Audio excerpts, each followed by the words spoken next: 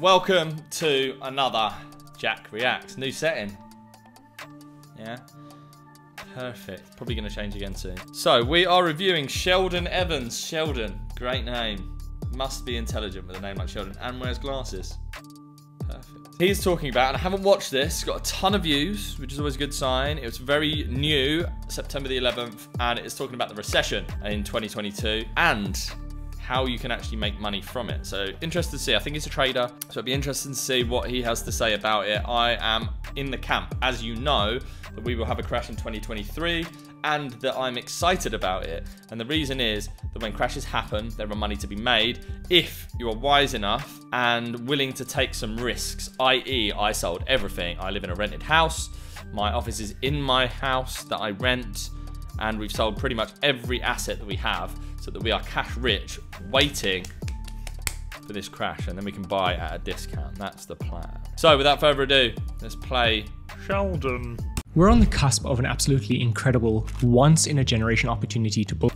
Not once in a generation, I don't believe that. Crashes happen every, well, 20 years-ish. Although, with crypto and all these other sort of things, it could be once in a generation, who knows? Wealth right now. While everyone is panicking and the markets are down across the board, you can set yourself up for more wealth than you ever imagined if you prepare yourself early enough. This 2022 to 2023 recession is going to be like none other, and I'm going to show you exactly how to take this opportunity to join the millionaires and even the billionaires that this recession will create. Regardless of whether you've got a net worth of 0 or 10 million, there's an opportunity here that if you capitalize on correctly will set you up to multiply your wealth. But there's something different about this recession, something that makes it unlike any other, which is crucial to understand. Most videos won't even talk about this or understand the implications, but I'm going to cover it in this video. What is a recession and who succeeds during one? The word recession itself is enough to bring up images of people losing their jobs, their homes, the stock market crashing, and the all-around misery. So who even profits during a recession? And how is it even at all possible to thrive in an environment like this? It's simple, really. Just follow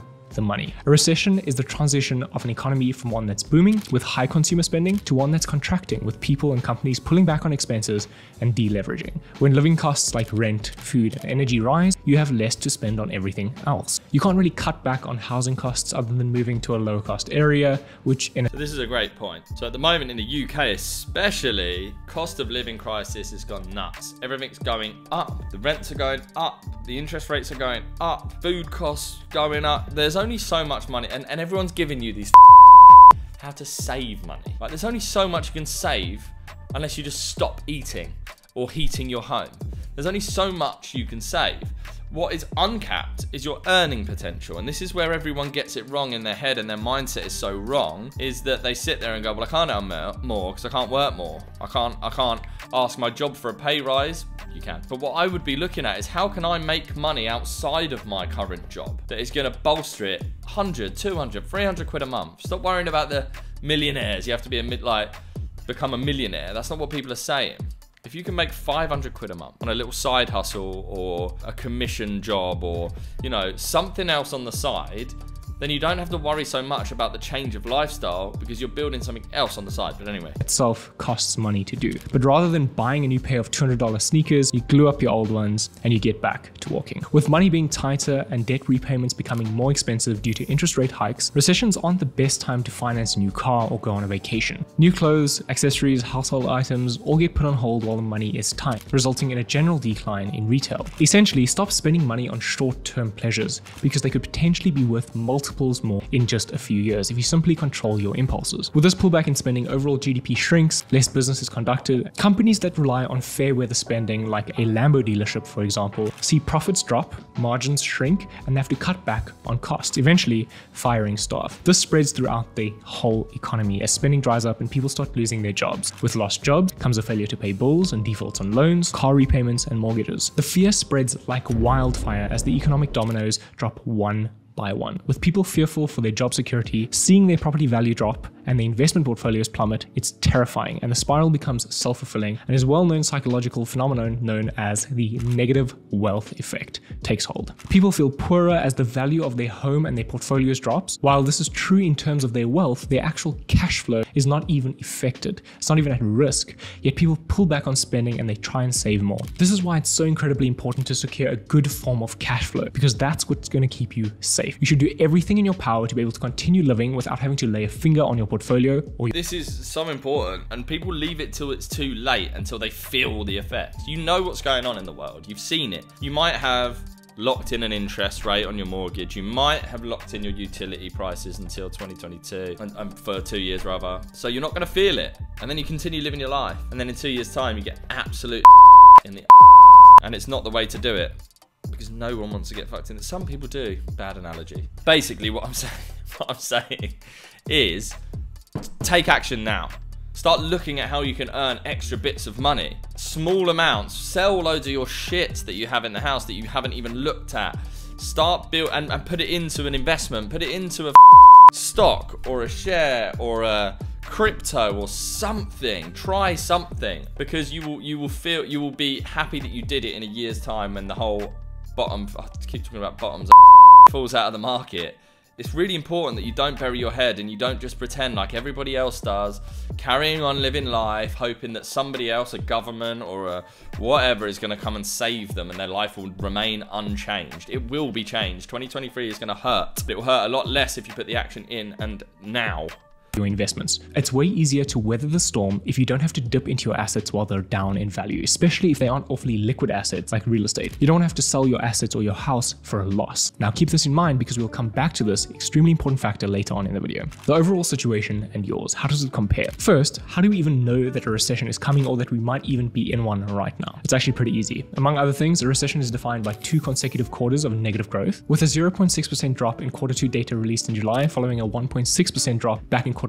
Technically, we're actually already in a recession. In fact, right now, 97% of CEOs think we're actually in a recession or will be in one very, very soon. These executives and business leaders are preparing, so why aren't you? Let's say you have no money right now. What's the best way you can prepare or take advantage of the situation? You could skimp and save more money each month, pull some extra shifts to increase your income, or move in with a housemate. But I'm not here to reiterate the generic advice that you've probably heard 100 times before. This video isn't about how to save money, it's about how to become wealthy.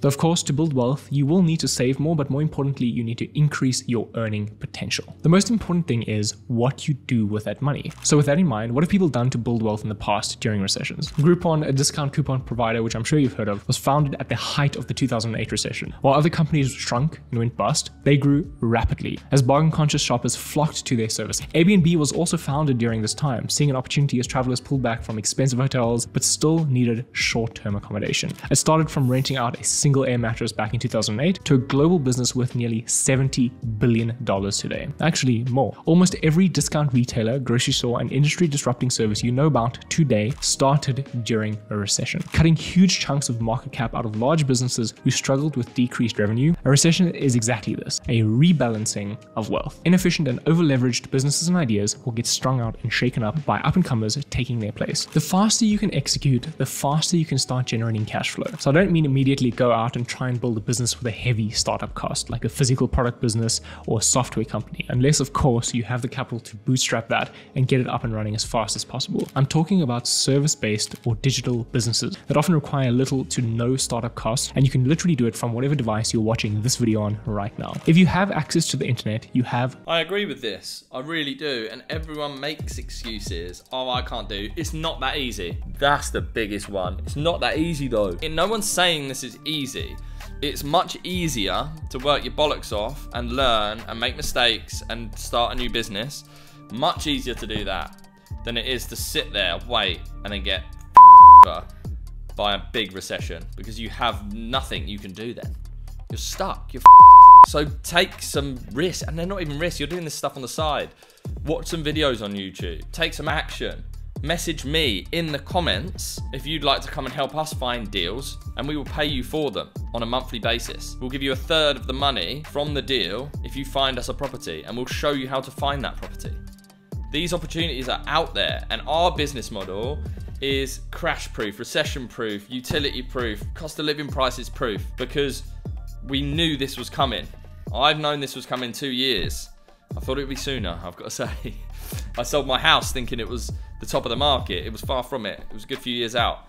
But I'm ready. We've now focused hard on building a business that is recession-proof and will continue to make money and allow us to scale during a recession rather than pulling back like every other business and sitting on our hands. no excuse. I've often heard people complaining that they just don't have any skills or the knowledge, but I truly think that's a pathetic excuse. If you've made it to this video, it means you're literate and capable. You just lack execution skills. So the next thing to do is to act. Just do it, as Nike might say. Starting a cash flow business is the only way to beat the market and build wealth during a recession. If you can find an opportunity or service that isn't filled in your area or spot a niche online perhaps, a recession is the ideal time to start that business. With a lack of competition and customers actively searching for alternatives, you're perfectly positioned to take advantage of the gap in the market, as long as you're willing to take that opportunity. While most others are cutting back and closing their doors, it's time for you to go full steam ahead and expand, which is exactly what I'm doing with this channel. And you'll see that if you keep following along. So subscribe if you haven't yet. Now, how do you invest during a recession? One of the best ways to build wealth during a recession, especially if you already have a stash of money prepared, is to carefully rebalance a strategic portfolio. Investing during a recession is not just about finding growth in a contracting market, but understanding which phase of the recession we're in. I would say right now we're still in the early stages. The economy has yet to see any real pain other than a couple percentage points of GDP loss as people begin to cut back on spending. We haven't seen any large companies collapse, people losing their jobs at scale, or real declines in asset prices. Yes, we've seen some of the most speculative tech stocks like Netflix and Amazon drop, but we've also seen crypto and NFTs fall considerably. Yet we're only just seeing the signs of a housing market cooling off,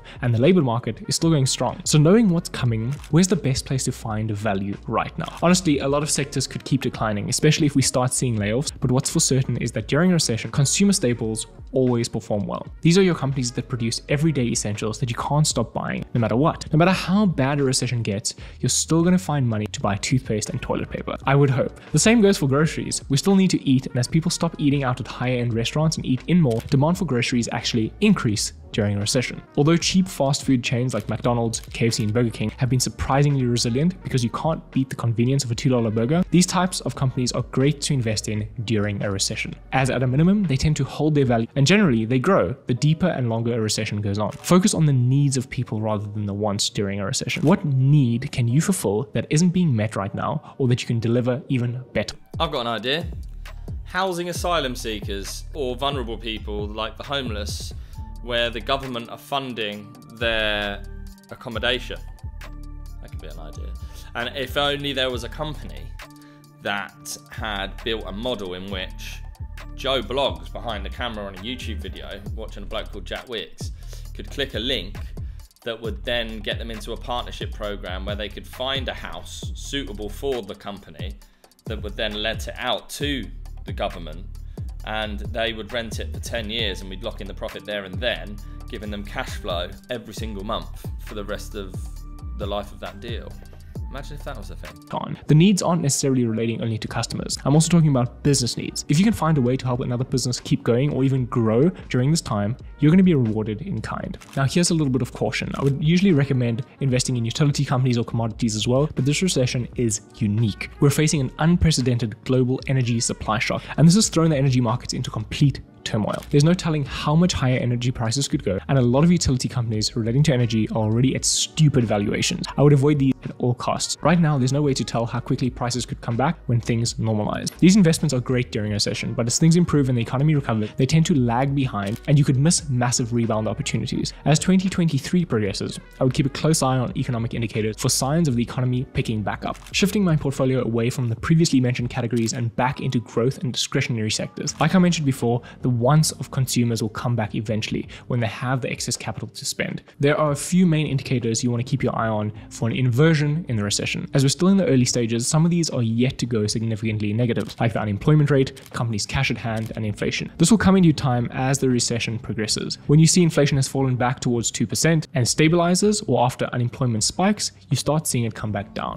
As companies' cash reserves are drained, you start seeing them level off and eventually increase. These are all signs of an economic inversion, of a recession leveling off and the bulls coming back to town. You have to be ready to pivot fast if you start seeing these signs, as things will quickly pick up again. Keep in mind, the market always leads the indicators and you'll never be able to perfectly time the market. So a healthy dose of DCA during this time would be fine. Now, as you know, or if you watch my recent video, you'll know that I'm not personally a fan of the always DCA strategy, since I actually think it's BS. I prefer to invest in large lump sums during red days or when the market is down. So DCAing during a recession gives you a way better risk to reward ratio than just buying blindly as the market rises to new highs. Now let's get back to our favorite asset class, crypto and NFTs. How will they fare during a downturn like this? Some projects, of course, will do well during a recession, and I'll cover some of them on this channel. Though the space as a whole, I don't really think is likely to recover for a while, at least not to the extent of the 2020 to 2021 bull market. We've seen the Bored Ape floor drop from 150 plus ETH to around 70-ish as I'm recording this. People, and especially institutions, are simply too risk averse in this kind of market to really push the prices